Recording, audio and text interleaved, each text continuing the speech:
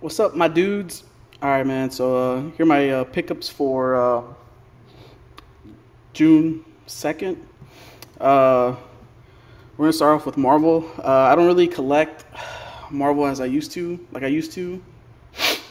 Um, I think now my comic book collection is, I think percentage-wise, it's more independent now. It used to be Marvel. I'm in the thousands as far as like comic books and how much I own or how many I own. So, but I think independents are now the majority. Just because Marvel, spin-offs and side issues and just put a lot of books out. So I kind of broke it down or knocked it down to Thor stuff. It's my favorite character. And right now I'm collecting anything X-Men just because Jonathan Hickman is he's kind of spearheading the whole X-Men thing right now. He's my favorite writer, so I'll pick up anything X-Men right now. Even the stuff that he's not writing just because, it's all connected. And then right now I'm collecting Heroes Reborn because it's a small event. It's not that big of an event. It's easy to collect. It's weekly, and the spin-offs are not that crazy. There's not that many. But knowing Marvel, they'll probably start a series of one of the spin-offs if it gets popular enough. So we'll go ahead and start. So picked up Heroes Reborn, issue 5.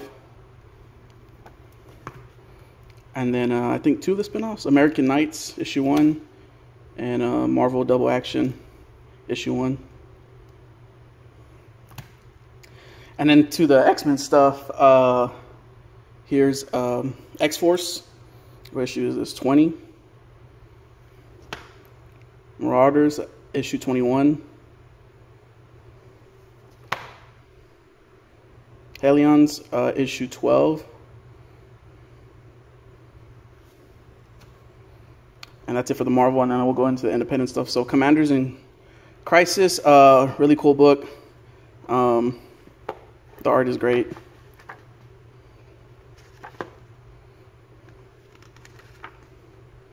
I think I picked the first issue up just because I opened it up at the comic book shop, and I think one of the splash pages looked crazy, so I picked it up, and I've been liking it. So what do we got? Deep Beyond, issue 5. Firepower, issue 12. This is a Hickman book. I mean, not Hickman, I'm sorry. Robert Kirkman book. It's been pretty good. I think the first thing he came out with was that trade that I guess introduced the story, and then the single issue started coming out. So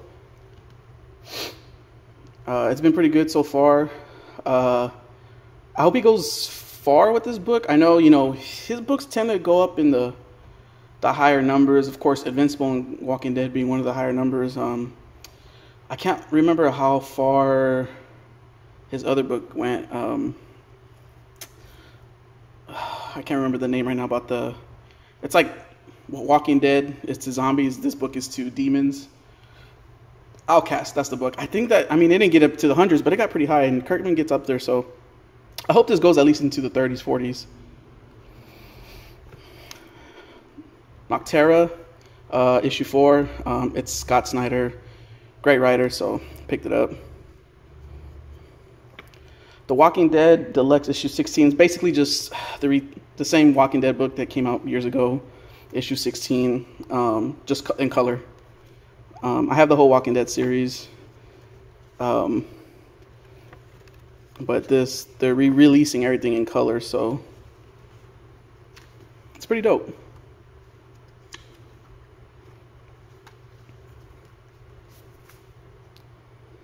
And then we have issue 1 of Out of Body.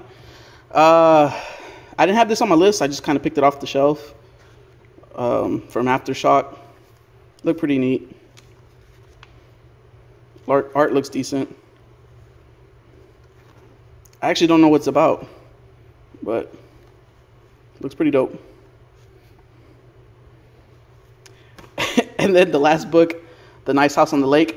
I do not collect DC Comics at all. I'm not a fan of DC Comics superheroes.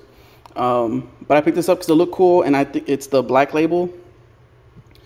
So it doesn't have anything to do with the DC universe or anything like that. So the DC superhero universe. So I picked it up. I think this is my first DC book. I know it's my first DC book in years, but as far as I don't think I have any DC superhero stuff. It might be other Black Label stuff, but it looked really cool.